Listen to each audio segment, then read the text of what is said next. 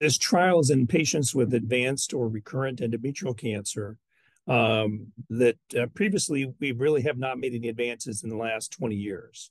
We've had some small refinements in the chemotherapy, but this represented an actually improvement in overall survival. 31% improvement, going from 44 months, going to 44 months from 28 months.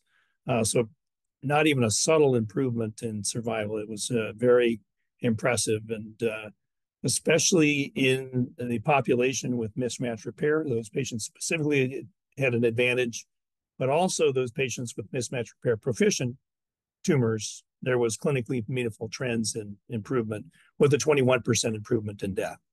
So this really represented a great strides forward, and that overall survival data is unique in this setting at this point.